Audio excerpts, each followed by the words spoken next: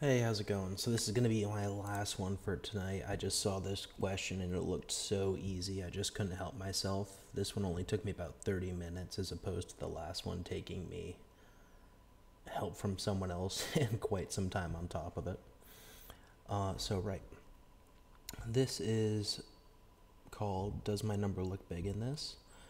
A narcissistic number is a number which is the sum of its own digits, each raised to the power of the number of digits in a given base. In this kata, we will restrict ourselves to decimal base 10.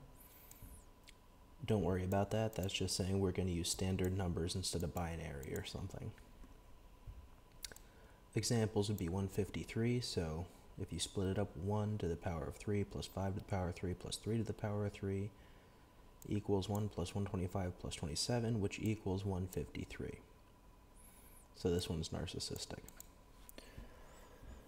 Alright, so our code must return true or false depending on whether the given number is a narcissistic number in base 10, and error checking for string text or other invalid inputs is not required. Only valid integers will be passed into the function. Right. So I already pre-wrote all my code here. This is what I used to pass it, so we're just going to go line by line. So obviously, we're going to start off as usual with that and that.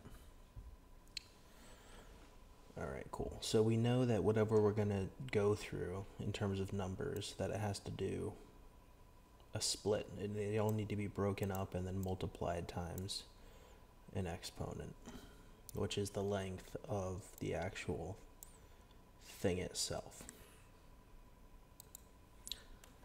So we're going to go ahead and let x equal 0 and a second variable.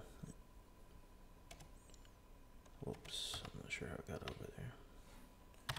I'll never be satisfied. There we go. Equal 0. So obviously any small number like 7, you see how it says 7 is narcissistic? Well, 7, to the first power is just going to be 7. So any small number is going to be narcissistic. So what we're going to do is anything above 9 we'll apply something to. Else we're going to return true. So if it's 9, 7, 1, 5, they're all going to be narcissistic. So we're going to go ahead and leave that. And then let's say that they're bigger than that.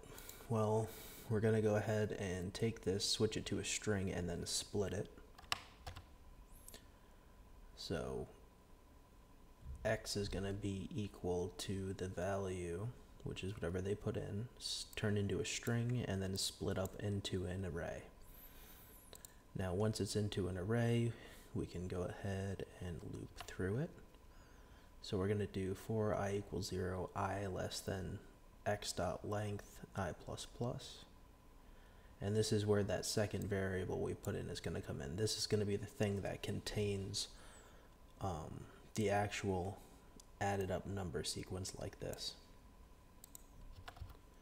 So we're going to do nw plus equals, so every time it loops through it'll re-add to the total. Math.pow just means to the power of, so there's math.floor, math.random, this is math dot to the power of, so it's just accessing what I assume is like a library. And then it's going to be argument 1, and that's going to be what it's to the power of. So since we split it into a string, sure we do want to do x to array I, but we need to put number first because that way it'll convert our string back into its number value. So instead of being, let's say, 3 as a string, it'll be 3 the actual legit number, and we're going to raise it to the power to the length of the array, which is going to be equivalent to however many numbers there actually are. So we're going to go ahead and do that. Then we're going to cut that off. So that was literally it. This was like the super easiest problem. So now all we're going to do is check if nw equals the original value. If it does, we're going to return true. Otherwise, we're going to return false. I mean, I guess I could have made this shorter.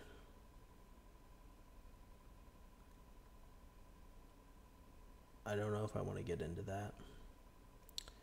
And then all this was the else from the beginning. I think I went over that if the value is less than 9, it's just going to go ahead and say it's true. I kind of want to try to make this shorter, but I'm going to save that. So how would I write it shorter?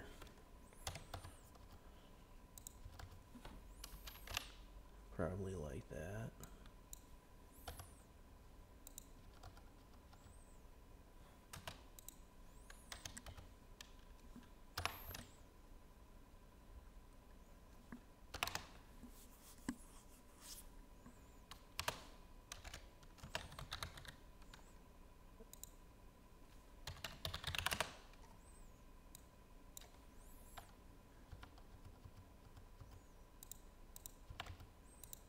Sure, I had that there for a reason.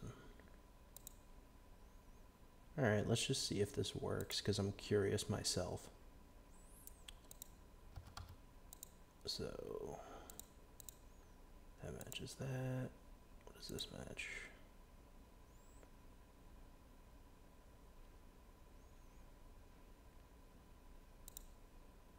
Huh. I'm just making a whole mess of this just by trying to do that one thing.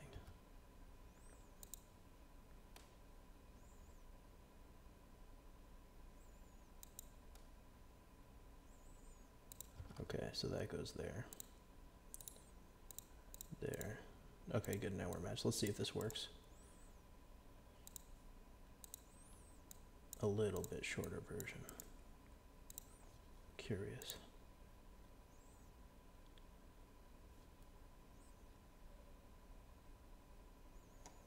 Return. Oh, I had a second return, my bad. Let's try it again. These videos are getting so short we have time to mess around a little bit more, especially with how easy this one was.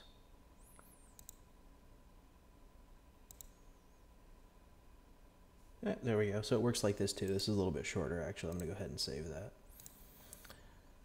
So that's the same if statement, just cut a little bit shorter. I'm sure there's ways to have shortened other stuff in here, but this is good by me. I'm going to submit that one. As I found out I don't get any more bonus XP. So it just updates my answer. But yeah, so this works just fine. Super simple problem. My last one for the night, and I hope you guys enjoyed it, and take care.